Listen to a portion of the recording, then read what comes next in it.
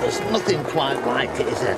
The grace, the power. How long have you had it? Oh, well, I had some when I was a child, only I recently started collecting again. Now, this one's called the Seagull. Now, she was the very first locomotive I ever travelled on. I remember standing on the platform, just staring at her. Beautiful. And then my mother said, "Shut your mouth, Norris, you look like you're catching flies." I'm the same with trams. I can stand for hours in the Science Museum. I don't think Ashley understands. Well, I'm the same. I've only got to reach out and touch the footplate and I'm transformed. That gush of steam across your feet and it used to rise up your legs and right up until you just disappeared into it.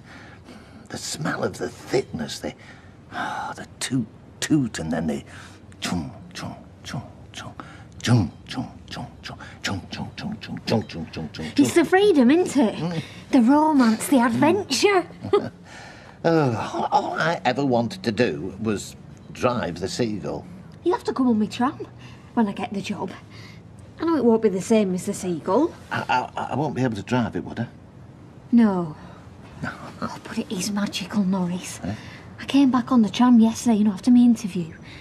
And you don't just drive through the streets.